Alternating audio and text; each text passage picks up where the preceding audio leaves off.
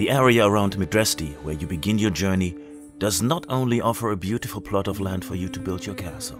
We tell you a few noteworthy spots that you should pay a visit. We will not tell you where it is, but you should definitely find your way to this cave. The discoveries you'll make here will have a long-lasting impact on your character or castle development and will help you know the lore of the land. Available quite early in the game, it is fairly easy to miss, but well worth a visit.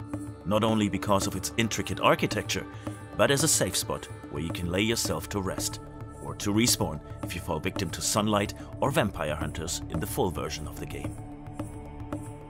This may not look like much when you first climb up that hill to indulge the vistas, but this will be the centerpiece of your building efforts, and with every wall you build, with every bit of decoration you place, this will become more impressive. The ruins of a former inhabitant's castle serve as a reminder of how grand your structure might become over time.